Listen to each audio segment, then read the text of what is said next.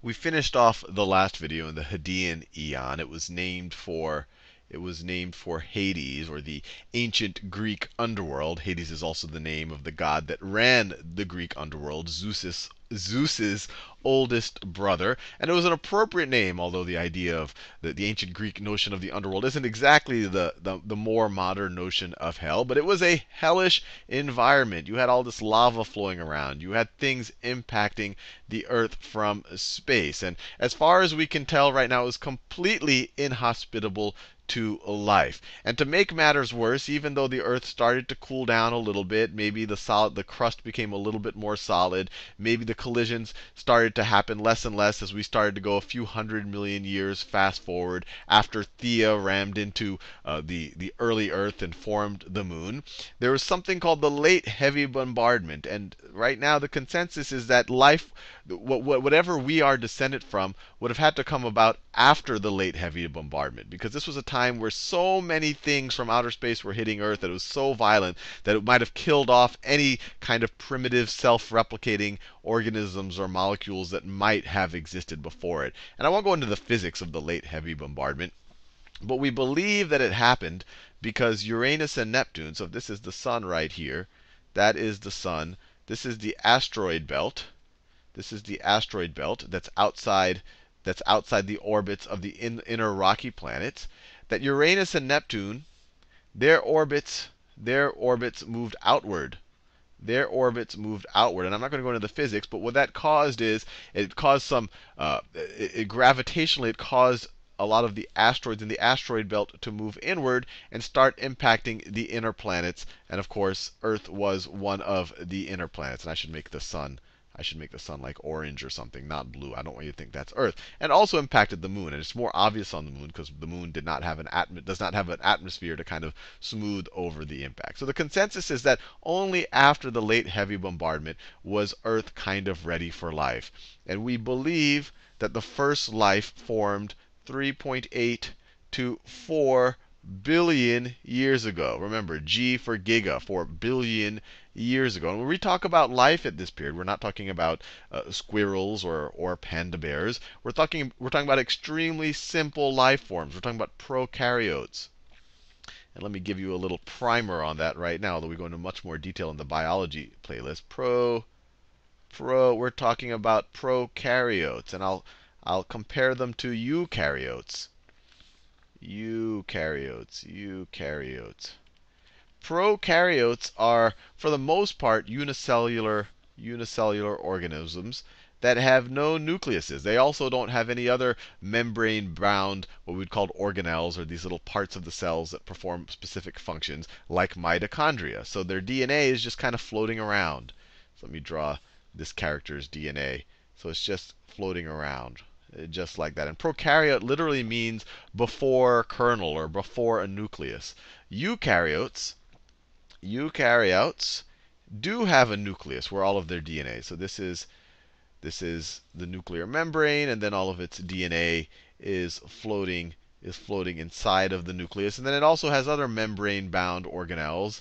Mitochondria is kind of the most famous of them. So it also has things like mitochondria. We'll learn more about that in future videos.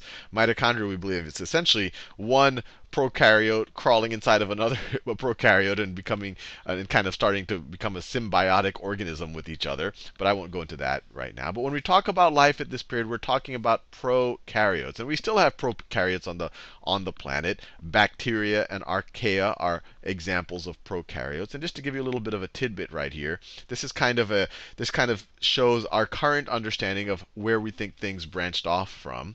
So at this point of the tree is some common ancestor to prokaryotes and eukaryotes. So these are the prokaryotes right over here, the bacteria and the archaea, and here is the eukaryotes. And this first living thing, or this first set of living things, we think might have just been some type of self-replicating molecules, and slowly some membrane might have come around it and became a little bit more organized.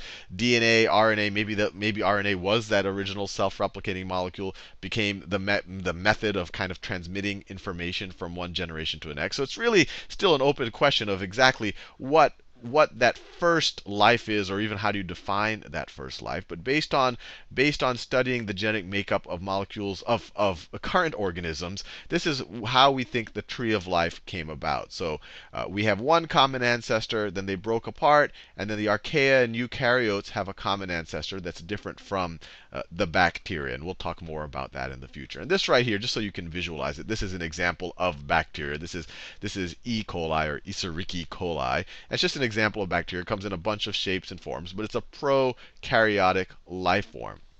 And the earliest life forms we also think were anaerobes. These are things that did not need, one, that they did not need oxygen, and they for the most part found oxygen poisonous.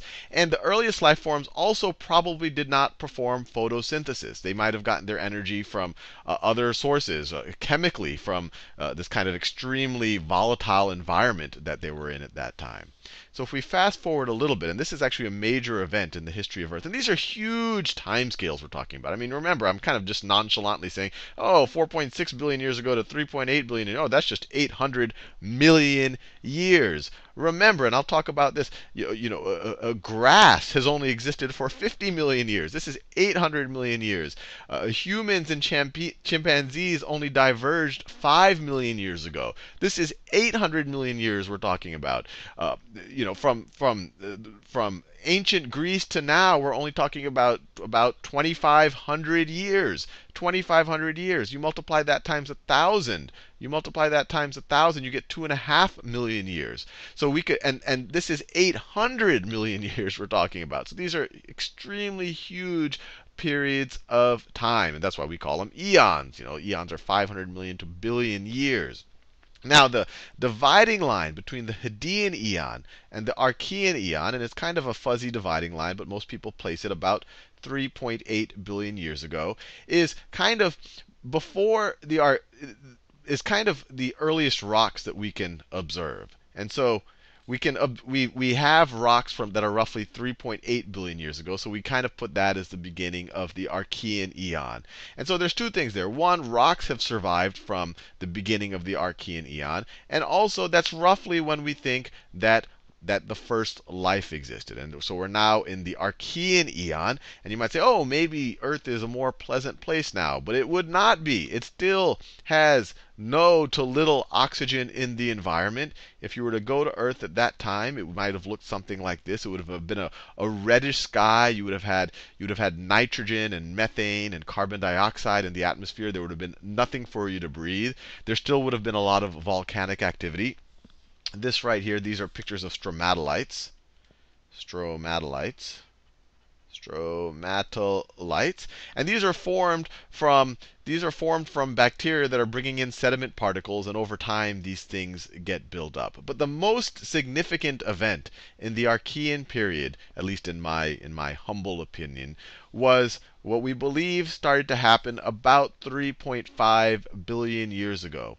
And this is prokaryotes, or especially bacteria, evolving to actually utilize energy from the sun, to actually do photosynthesis. And the real fascinating byproduct of that, other than the fact that they can now use energy directly from the sun, is that it started to produce oxygen.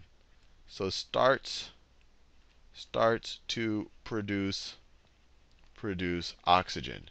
And at first, this oxygen, even though it was being produced by the cyanobacteria, by this blue-green bacteria, it really didn't accumulate in the atmosphere because you had all of this iron that was dissolved in the oceans. And let me be clear, all of the life that we're going to be talking about for really the next several billion years, it all occurred in the ocean. We had no ozone layer now. The land was being irradiated. The land was just a completely inhospitable environment for life. So all of this was occurring in the ocean. And so the first oxygen that actually got produced, instead of just being released into the atmosphere, it ended up bonding with the iron that was dissolved in the ocean at that time. So it actually didn't have a chance to accumulate in the atmosphere. And we're going to, when we fast forward past the Archean period, we're going to see that once a lot of that iron was oxidized and the oxygen really did start to get released in the atmosphere, it actually had it's funny to say a cataclysmic effect or a catastrophic effect on the other life the other anaerobic life on the planet at the time. And it's funny to say that because it was a catastrophe for them, but it was kind of a necessary thing that had to happen for us to happen. So, for us, it was a blessing that this cyanobacteria started to pump out a lot of oxygen and eventually oxidized all of the iron and eventually released a lot of oxygen in the atmosphere and killed off all of this anaerobic bacteria so that eventually we could, us oxygen breathing organisms could come about. But that's not going to happen for a while. We still have a few billion years before things start flopping around on the land. Anyway, see you in the next video.